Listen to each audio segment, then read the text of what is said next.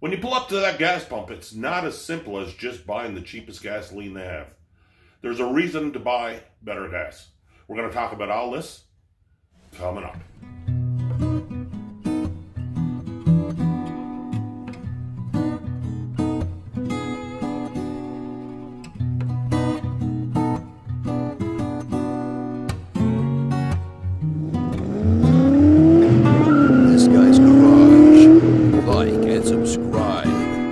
Up to the pumps and you're saying self, what grade of gas should I buy for my car? Well, let's talk about the 4 octane ratings that are common and not so common. You have your regular 87 octane, you have your 89 octane, you have your 91 octane, and you have your 93 octane, which is not widely available, but I've had the opportunity to use it, and in certain conditions it's worth spending the extra money to buy it. And we'll talk about that. So you have your 87 octane flavor here, which has its place.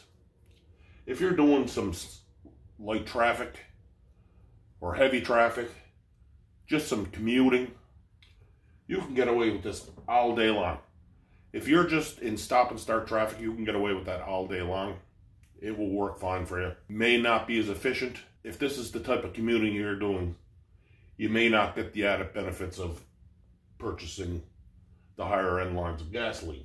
But all these grades of gas will work perfectly fine for your everyday commuting. You can never go wrong with buying a better gasoline. So if you're doing a lot of highway driving, your 87 octane, that will work. But what happens is your load increases. And when your load increases, either two things happen. Because today's automotive vehicle is very smart. You have fuel trims. You have timing advance and retard that happens at the blink of an eye. So, based on the calculations received from your O2 sensors, your engine will trim the fuel to the least amount of fuel to make that energy happen. Now, it's going to take a little bit more fuel to run an 87 octane gas on the highway. That's the trade-off. As you go down your octane ratings, you will make a little bit more power with each one. So with increased power comes increased efficiency. So you will use less gasoline because you can make more timing. Let's show you how spark and timing work. So when we're talking about how much work that octane will actually do is dependent on a couple of things. So the octane rating means how much advance your engine can put into the engine to make use of that power without overloading with fuel. An engine operating at peak efficiency with 91 octane gas, for example, should fire around 32 degrees advance after top dead center. The typical 4-stroke engine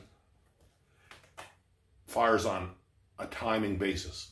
Cars being as smart as they are today, they have oxygen sensors, so they will trim fuel, they will add fuel, they will advance timing, and they will retard timing based on the fuel that you have in your engine right at this exact moment. So it's important to know what work you're going to do with your engine before you put that fuel in. So an engine operating at peak efficiency will fire that engine typically around the 32-degree range. We're talking about a naturally aspirated engine here, which gives you a bigger lever than, say, if you're running an 87 octane and you can only get 24 degrees of advance. The engine's going to do this all by itself. So, and it's hardly noticeable at the foot. So at 24 degrees, as opposed to 32 degrees, you have a much bigger lever to do work with. Clear as mud? So, for highway driving, all these will work. This 87 octane is just not going to be as efficient. Now, let's move up the ladder here to light towing. If you're doing light towing, I'm not saying that it won't do the job, but here's what will happen. The amount of fuel that you'll need to do the work will increase so much that it's worth your while to buy a better gasoline. So for this reason, I'm staying clear of 87 octane when doing light towing. And the same again with heavy towing. I would definitely stay away from the 87 octane. Again, not saying that it won't do the work. It will just require so much fuel. And now you're getting to the point where you're getting into pre-detonation, which can damage an engine. And this happens when your engine misfires before top dead center. So you have that piston coming up. You get pre-ignition where it fires, it rattles the engine, it can tear your engine apart. You probably won't see problems instantly, but you're definitely going to see problems down the road. You're going to wash out your cylinders. All that unburnt fuel goes down past your rings, cause a heap of problems. Buying a gasoline that doesn't meet the work that you're trying to do will cause long-term damage in your engine. For 89 octane and heavy towing, it will do the job, but I'm going to give it a do not apply, because if you're spending the extra money, buy the 91 octane. In all honesty, I passed the mid-grade pump. It's either Supreme or regular for my needs. 91 octane is a definite. It will do the work of heavy towing. 93, even better. It will do more work. It will give you more power. It'll be more fuel efficient. You'll have more power going up hills. It will just work better. So, moving on to extreme towing. And when I talk about extreme towing, I'm talking about you're hauling your vehicle's GVW and then some. You're hauling a trailer that's at least as heavy as what you're towing with, maybe even a little heavier, or a large conventional gas RV, you know, the big 30-footers with the V10s and the big block Chevys. Stay away from the 87 octane just because it's cheap, because it'll cost you more in the long run. You will burn more fuel. Stay away from the 89. 91 will give you your peak efficiency. It'll allow you to climb a hill better. And as always, 91 will give you your best return. So what I experienced with fuel for commuting and highway use is buying a better gas netted me a 5% return on highway and commuting. I've seen 10% better fuel economy with 91 octane, which means more efficiency. You're making more power.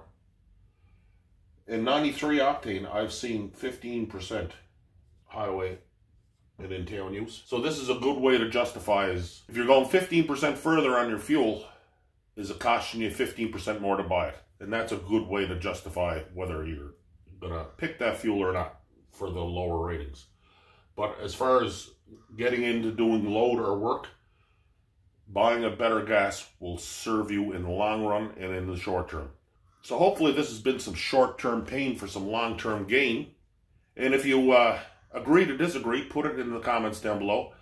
I'd like to hear about what your findings were on what grades of gasoline you bought and what you found worked best for you.